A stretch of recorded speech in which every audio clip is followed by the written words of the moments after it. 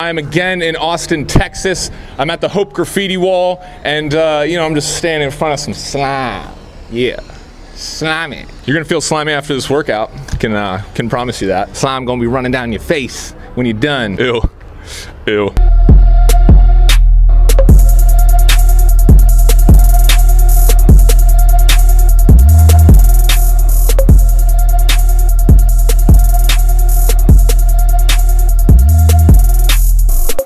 Formless, shapeless, like water.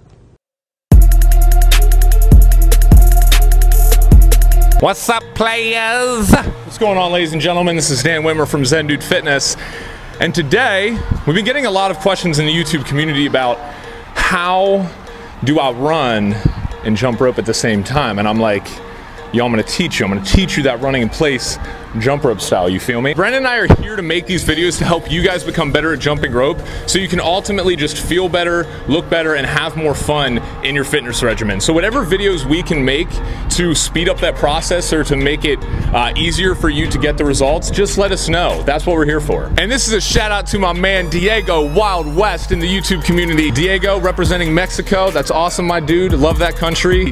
Today we're not jumping rope, and no, we ain't skipping rope. We're doing saltar la cuerda. Saltar la cuerda. So for me, it would be salto la cuerda. Did I get that right, dude? Let me know. Let me know. It's cool. I won't be offended. If you guys want the rope used in this tutorial, go ahead and click the link below. It's the Cross Rope. Again, best, most durable rope that we have out there. And if you guys want more of these free workouts in a more structured manner and you want daily access to Brandon and myself, then hop in our free 4-week challenge so that we can coach you up and give you some advice as you start your journey to becoming a lean jump rope ninja. The first thing I want to talk about is the regular bounce fundamentals. Now, I know I say this in every single video that I shoot, but I cannot tell you enough how you need to, if you watch me in the footage here, all you need to be doing is making sure that your elbows are in, the arms are bent at 90-degree angles. The rope is mostly controlled by the forearms and the wrists. Don't think so much about jumping over the rope, but keep the knees bent, stay up on the toes. You should not be coming more than an inch or two off the ground.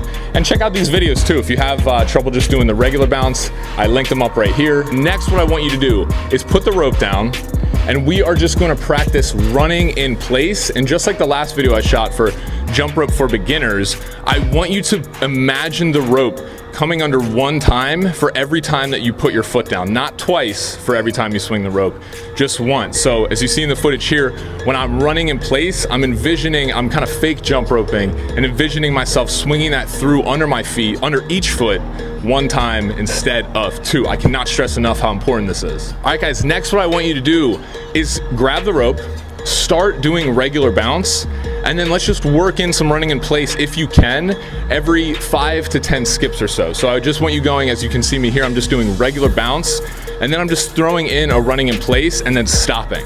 So regular bounce, throwing in a running in place, and then stopping. And I'll let you guys follow me here as I take it to slow motion and finish.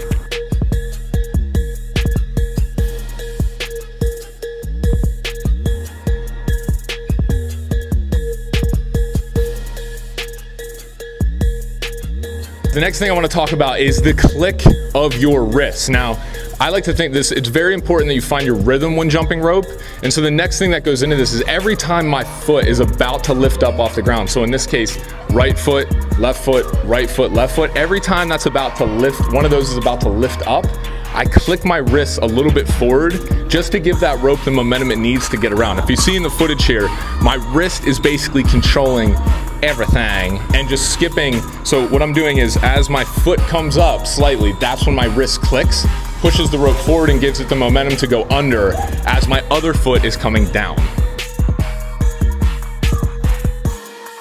Less is always more with jumping rope. There's a big tendency for people when they're running in place to basically do high knees.